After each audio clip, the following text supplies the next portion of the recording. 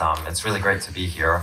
My name is Noonoo. I'm an editor at Edutopia, which is a US-based publication in education, and we shine a spotlight on what works in education through newsletters, social media, and our website, edutopia.org. I am so happy to be able to facilitate this panel called Looking Forward, AI in Education. It's just really hard to imagine that we'd all be sitting here in a panel about AI even just 1 year ago.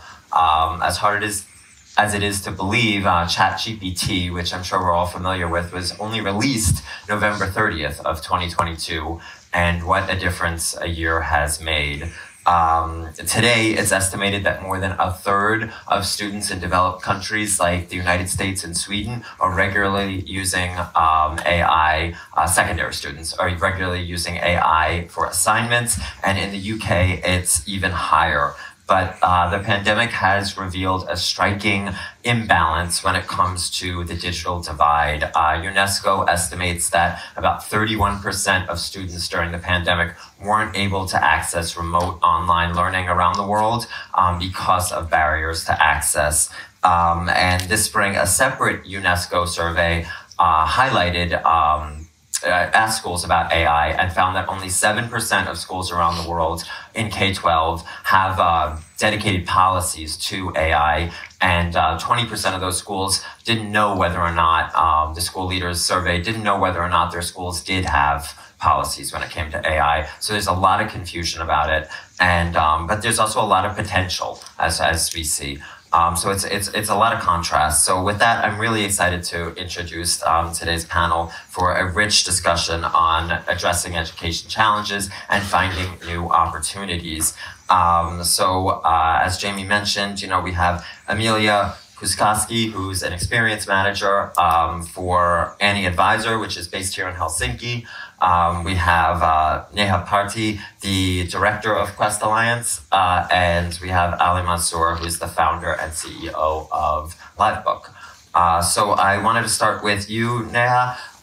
Quest Alliance creates a lot of technology-rich opportunities for students, and I know that you're starting to think about an overall AI strategy. Can you briefly tell us a little bit about what goes into thinking about a general AI strategy? Great. Firstly, thank you for inviting me on this panel. I think it's great that we're kind of talking about well-being in learning and AI in learning kind of in the same design. And it's much needed, I think, as a conversation. So at Quest Alliance, when we are looking at talking about AI in learning, we use a framework which we call ALE, which is basically access, engagement, and learning. And when we look at access, it's not just access to technology. I think that's the first level of access that we're talking about, which is in terms of devices and internet. And I feel like now there is a need to kind of advocate for it as a fundamental right, just like right to food, right to education as well. And maybe more organizations need to kind of start advocating for it more strongly. At the second level, when we're talking about access, it's actually access to skills to be able to use the technology effectively as well. And a lot of students, even if they do have access to device and to internet as well, maybe don't know how do I use it effectively for my own learning. And the third one is access to people and resources who can actually help you navigate the technology for your own learning. And that's where the role of teachers, parents, mentors, community kind of comes in more strongly. So that's the access part of it. The second is the engagement part of it, that how do I use AI, how do I use technology to kind of deepen engagement with learning. That's where we tend to use a lot of data, which can help us kind of generate insights that will help us design learning experiences better. So recently we launched a chatbot, which is to introduce students to the basics of computational thinking. And we were kind of looking at the data and, intuitively, you would think that weekend would be a time when kids would have more access to phones and they would be using the chatbot more effectively at that time. But interestingly, when we saw the data, we saw that students use the chatbot during evenings from Tuesday to Thursday. And we were also kind of surprised at why is this pattern kind of emerging? But then that helped us kind of design for nudges effectively, knowing that this is the time they're going to be using the device. And the third part is really learning. And I feel like whenever we talk about AI, we kind of speak about personalized learning and AI and how AI has great potential to kind of open that up. But I feel like we need to also spend some time understanding what personalized learning is. Right now, when we talk about using AI for personalized learning, it's in a very instructionist kind of a frame. It's like we've already decided what the student needs to learn, but AI can kind of help me pace it. I can understand how much you're comprehending a certain topic, and I can then change the questions and the content as per that. But if we have to make it truly personalized, where it has to become more choice-based, where it has to, and I think yesterday the conversations, right, that you have to kind of root learning in passion, you have to root learning in purpose. How does AI enable that when we're talking about personalized learning? And I think like there's a long way to get there, because right now we're just kind of playing around with the basics of AI. So at Quest Alliance, we're also kind of thinking that how do we use AI to kind of enable personalized learning at a much deeper level, where it can make learners reflect on what is my purpose, what are really my areas of inquiry which I would like to pursue, and how does AI then enable access to a network, to mentors, to really enable all of that. And I think the other thing which can happen when we talk about personalized learning is just inclusion from a language perspective. India, as you all know, is a very, very diverse country. We have many languages, many dialects. AI can actually enable a lot of translation and interaction where communication can become easier. But I think there then the question becomes as to who is designing the AI. And are people really thinking of designing AI using native languages as well? And that's a big challenge right now, because even if you look at ChatGPT right now, the interface is in English. So how do we kind of make those shifts are some of the questions that we're also grappling with, and I'll pause there and that's great. That's great. I want to move on to you, Emilia. You're in a really interesting position on this panel, because Any Advisor works in the space of mental health, and we really tend to see mental health supports as being this very human, one-on-one connection. So I'm really interested to get your feedback on how AI, which does have a reputation of being very computer-based, a little robotic, a little overly formal, can play a role in mental health supports. Thank you for the question. So Any Advisor, at the moment, we offer for secondary and higher education, we offer a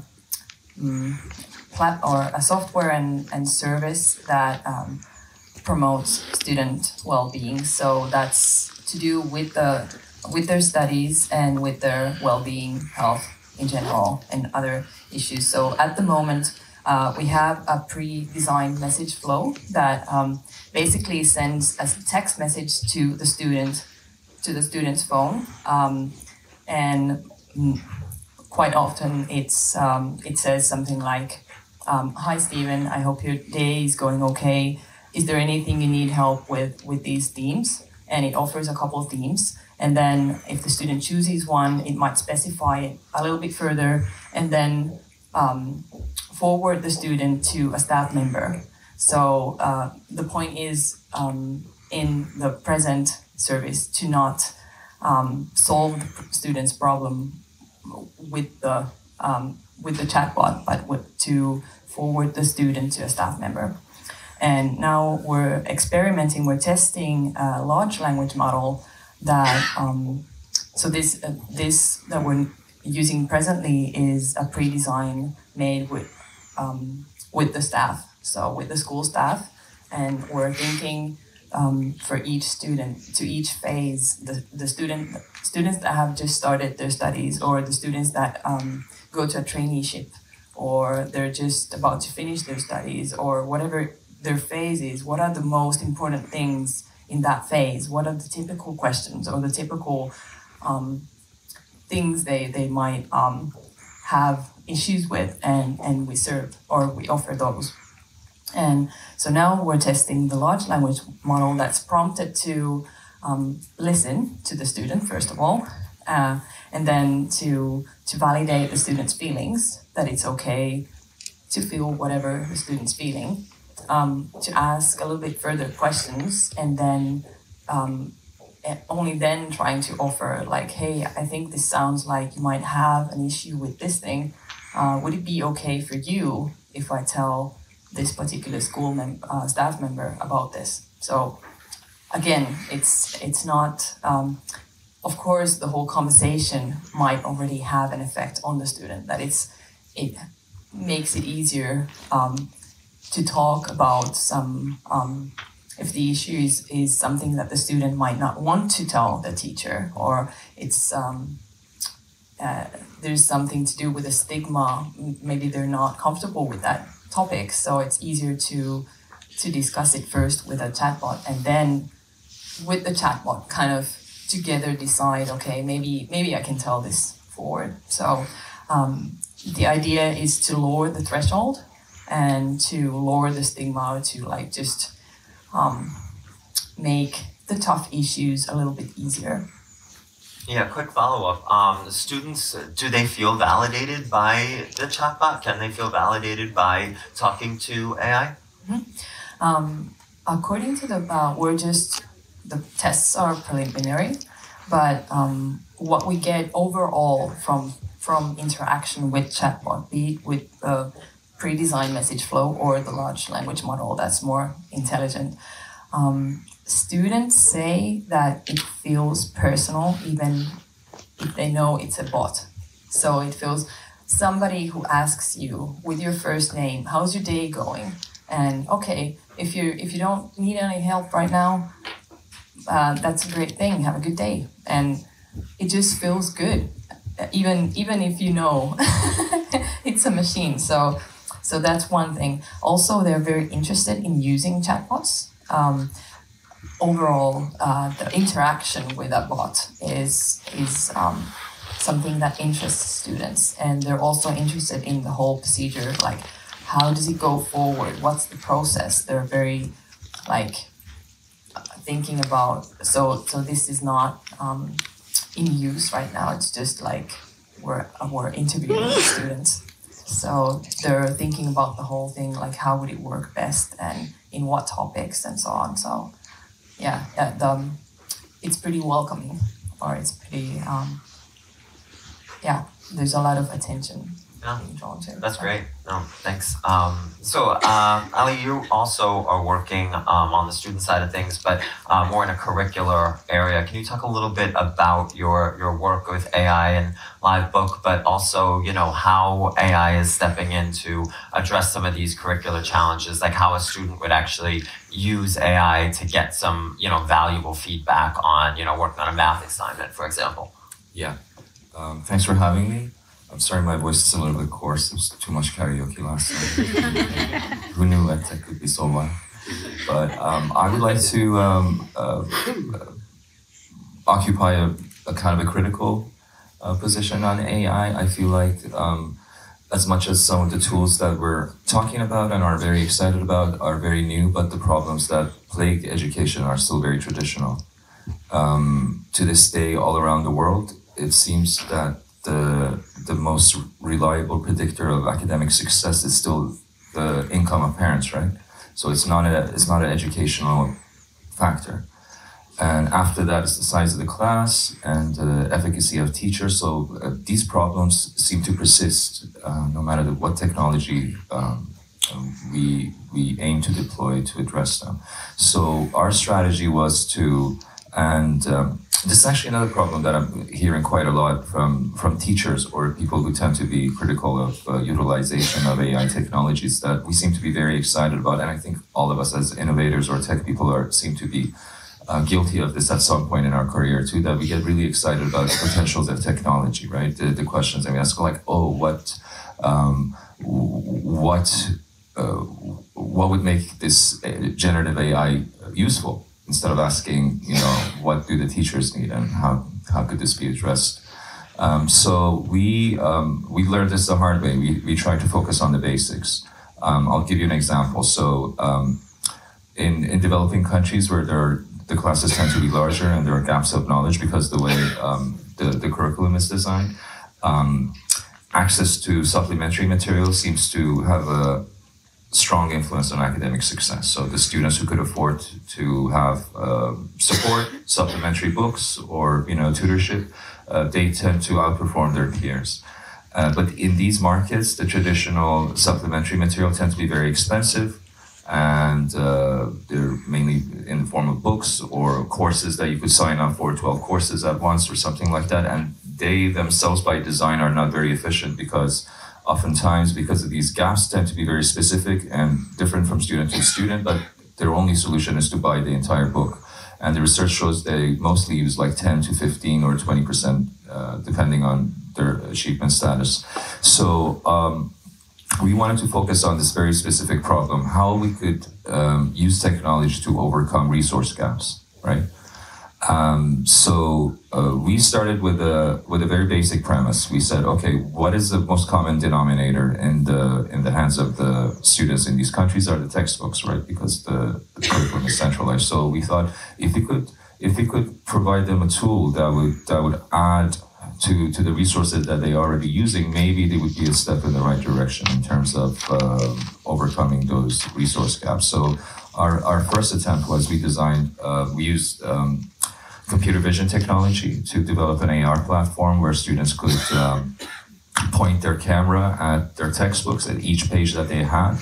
And we would recognize what page it was, what subject matter it was talking about, and it would show all the related material that was added by us, our admins, or students, or other teachers.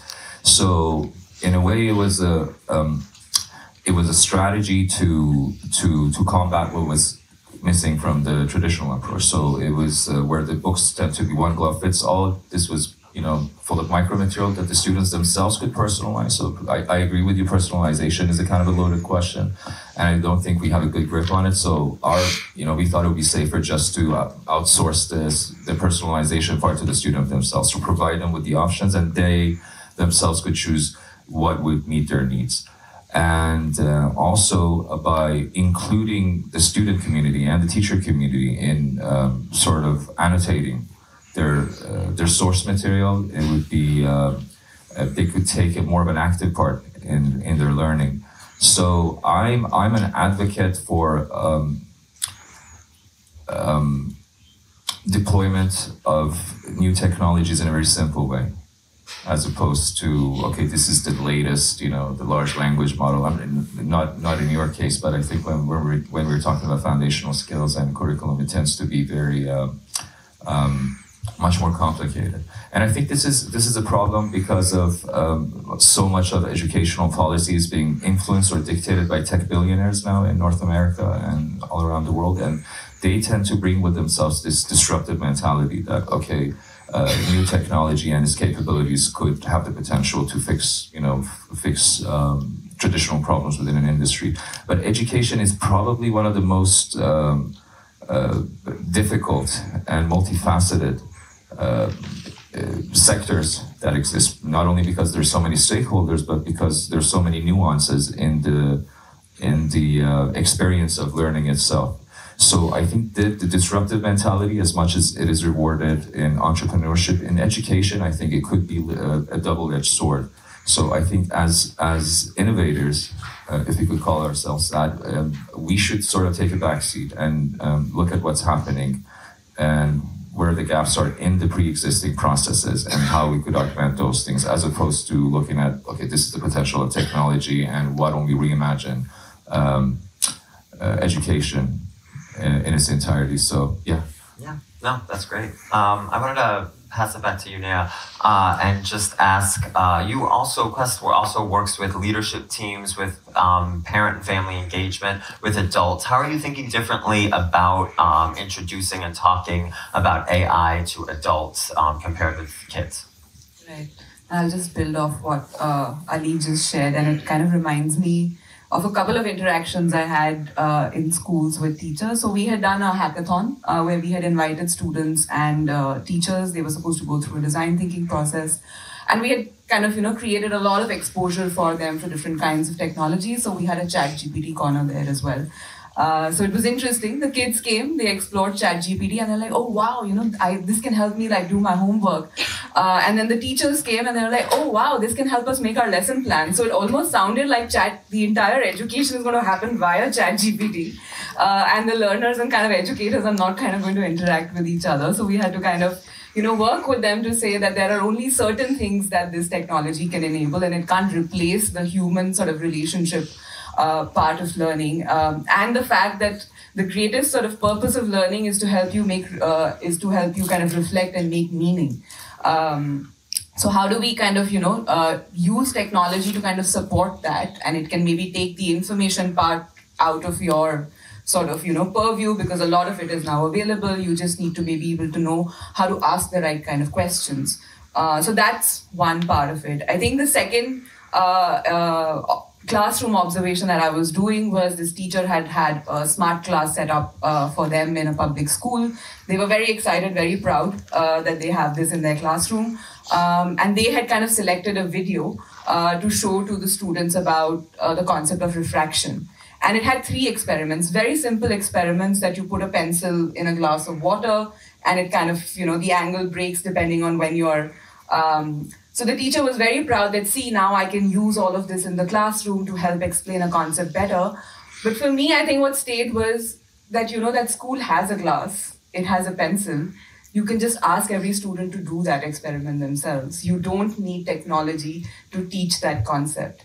So what we need to do with teachers is to be able to work with them on how do you want to use technology effectively, and get them to reflect on what is the meaning making I want to enable in students, and not just kind of use it to replace how information is being passed on to students. So I think, but it's a great opportunity for us because I see like adults really, really excited about it. I feel like they've been used to an education system which has been so monotonous over the years, that technology and AI is really giving them an opportunity to kind of think of their classroom processes differently.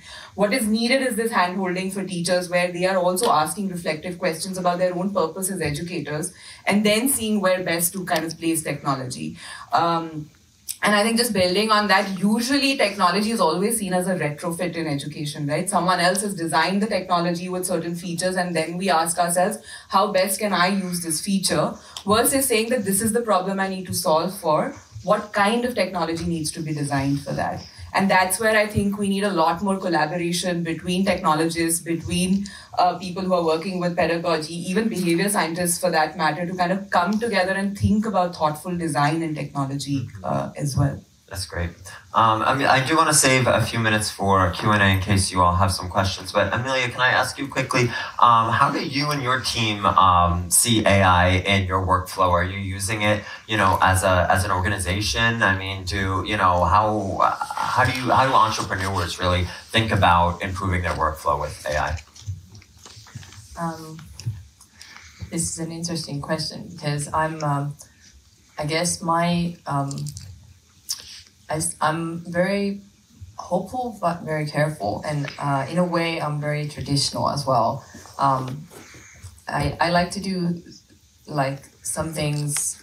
I don't consider myself as a pioneer, even if I work in a startup. But there are team members that use it far more than I do, and I haven't really replaced. I don't know. Of course, there are. Afterwards, I might think of things that I do, but I haven't really replaced much with AI, and it's more explorative at the moment than it's like an actual routine, like a daily or weekly or something that I would do with it all the time. I can't give an example that what I would have replaced with it. Yeah. Do the other panelists have? Does anyone else have a thought? What can I replace? Yeah, or just using it in your workflow. And personally, in my workflow, I use ChatGPT for writing proposals. Mm-hmm. It does help kind of structure your thoughts a little bit. But I think like in the learning space, we're kind of using it not to replace anything, but really to supplement it. So I think like for us, we do a lot of work around career exploration for young people. So how do we kind of consolidate the data to help young people kind of pursue pathways which are based on their interests and abilities, kind of a thing. In India, we anyways have a shortage of a lot of sort of trained counselors. So we would actually want to use like how there is a mental health chatbot. We would want to build a chatbot which can offer sort of foundational career exploration information because we lack career counselors in the country right now. So it's not necessarily a replacement, but really a supplement in our context right now. Yeah. And before we take audience Q&A, Ali, can you share a little bit about your own research, or just basically explain how we can all get started in kind of doing more research in AI on our own? Sure. Can you hear me? Yeah. Going back to your point, I think this whole fantasy of AI replacing teachers has not only theoretically is problematic, but increasingly the data and the research shows us that it's not an effective intervention strategy. I think it was 2 weeks ago that the Summit project by Zuckerberg's, after pouring in over $100 million investment, they had to pivot from this idea of hyper AI assisted personalization because it wasn't the data showed that it wasn't effective. The baselines weren't changing. It goes to show you that as the expert and the literature would suggest that there's no replacement for in-class peer-based learning.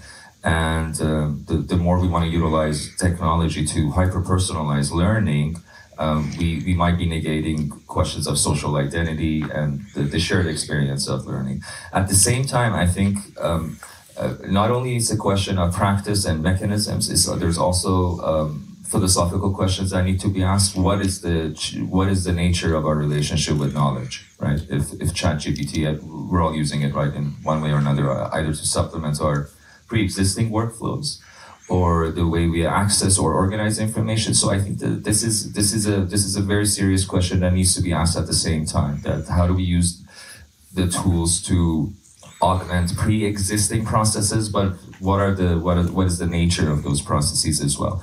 So going back to the question of teachers, I think everyone we talk to and so many people in the audience are also working on this problem that we know there's the number one problem facing education is the teachers, right? The shortage of teachers, and it seems to be systematic. All continents face it to varying degrees. And at the same time, we know that effective teaching is the most significant predictor of academic success, at least the educational one. And by some estimates, it varies between 40 million to 60 million teachers that the world needs to meet the development goals. Almost the same number of teachers that exist, right? And the observation from, I was very surprised to hear this from lots of people from Finland, that there seems to be a declining interest in the position of teaching, right? As seems to be, if you used to be a teacher in my country, or I heard the same thing in our dinner last night, that it was the same thing in Finland, that you used to be an elite, right? You would enjoy high social status.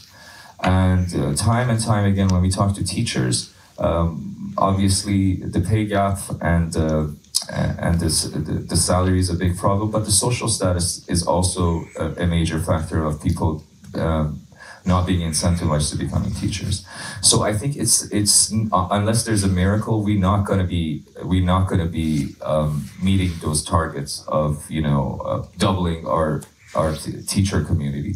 So I think as technologists, this should be our mission, to think what kind of tools could we provide the existing teachers to 10x their efficacy. And this is what we're working on. So everyone talks about teacher shortages, but what does that really mean? So one is the quantitative problem. There aren't enough teachers, right? And two is that teachers that exist are forced to teach in the areas that they're not really qualified for to fill up the gap, right? And three is the classes are large, right? And four, in lots of countries, because of this situation, it's a kind of self-perpetuating circumstance. The students themselves are not very proficient, and they sort of carry on with the gaps of knowledge. And lastly, because of this whole declining social status problem, teachers aren't incentivized to skill up, right? They see teaching either as a temporary career, or they just don't see any value in learning new skills or adopting new skills. So this is the situation we have. Time and time again, we talked yesterday about that teachers already feel they're burdened with lots of work, so they're not, even if they like to learn new things, it's really hard for them to find the time or the energy or the effort. So I think our strategy should be, if this is the situation that we're faced with, how can we intervene effectively at the different touch points that these teachers, based on their circumstances, rely on technology? I'll give you an example. Most of the teachers that we talk to in these countries, because they're not very, they don't have a holistic view of their teaching, what they're teaching and what the lesson goals are, they tend to search what they need to teach the night before, what they need to go to class to teach the next day. So they go on YouTube, they go on, or the equivalent of YouTube in these countries, or Instagram, which is, you know, which is not the most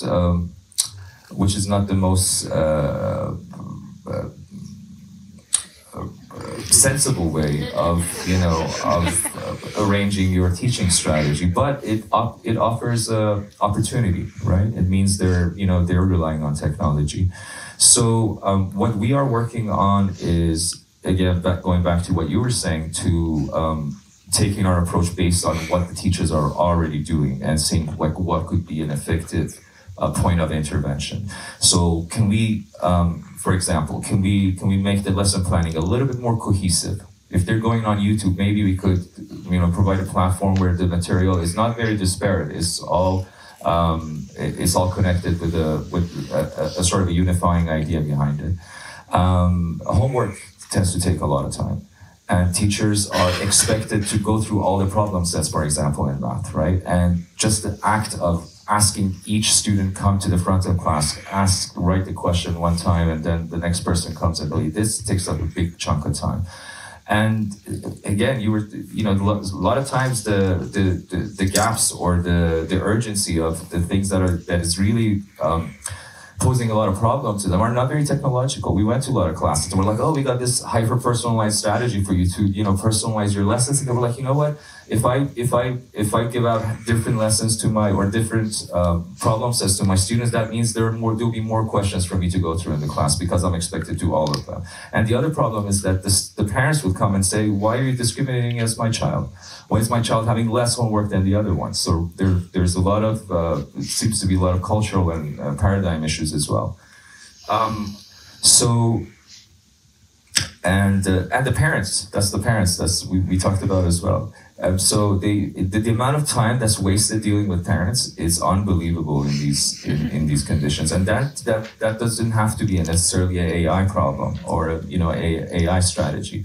So I feel like these are all the significant touch points in the pre-existing cycles, and all of them could be augmented by a more intelligent sort of mechanism, whether it's totally AI enabled or it's some kind of algorithmic structure.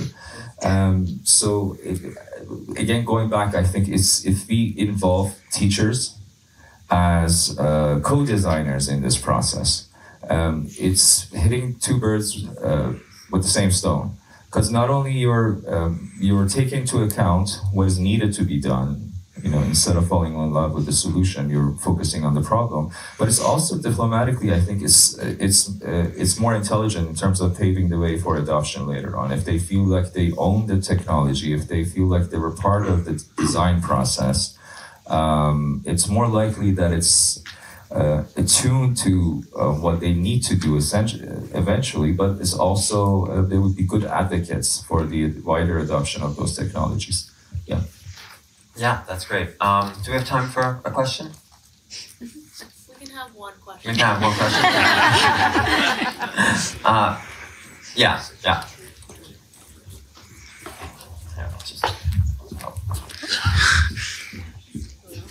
There's a competition. Okay, I guess I won the contest for the quickest mic. You all spoke a lot about how AI can support interventions in educational outcomes, but I didn't hear a lot about how AI can augment how we measure and monitor educational outcomes. Do you have any comments or any experiences that you've seen in how we monitor well-being, how we monitor student learning, how we might be able to better measure some of these elusive outcomes in different ways? Was this your mic? Sure. That's a very good question. Diagnostic is one area that we're really concentrating on, because especially after COVID, in elementary levels, there seems to be a lot of students that lack the foundational skills in numeracy and literacy. So a lot of teachers, basically, they understand that there seems to be significant problems, but they don't have the time or the resources to focus on those problems in a very targeted way. Or it's kind of hard for the teachers themselves to have the skills to realize what the prerequisites of the existing deficiencies are. So we thought that would be a kind of a useful tool to provide to the teacher. So we're basically providing this network of interrelated concepts between different skill sets, spurred between different subjects. So this is a very classic case. You would go to the 5th grade science and the child can't do the problem set, and you realize, oh, this is not the problem with the concept or the science-based concept. It's the math problem. It's the calculation skill that's not up to date, and it's from 2 grades behind. And not all teachers have the skills to realize that, because, as we said, they're sort of pushed into classrooms where they're not qualified to teach. And if they did, they don't have the time or they don't have the resources to take care of that. So diagnostic, I think, is one area that AI strategies and AI tools could be hugely beneficial in terms of unloading and unburdening the teacher's time in understanding what the problems are and addressing those problems in a very targeted way. Yeah, that's great. I don't know if this answers your question, but we're measuring, like, if our messages that get sent to the students, we're measuring if they have any, if they are of use by asking the students. 2 weeks after they've gotten the first message, we send a new message saying, like, hi, a couple weeks ago you got a message and you requested support for this thing. So did you get help? And the student can say, yes, I got help, the thing got sorted, or I'm still, like, it's still in progress, or I didn't get help. And then if we look at thousands of students, like the biggest organizations or the schools are thousands of students, then okay, it seems that the students aren't getting help in these themes. Should we do something about it? And so maybe, I don't know if you were going something along those lines, but we're measuring kind of how the students are getting help and if there's some gaps that they need extra help. That's great. Unfortunately, I do think that we are out of time. So, but thank you. Can you all help me give me a hand to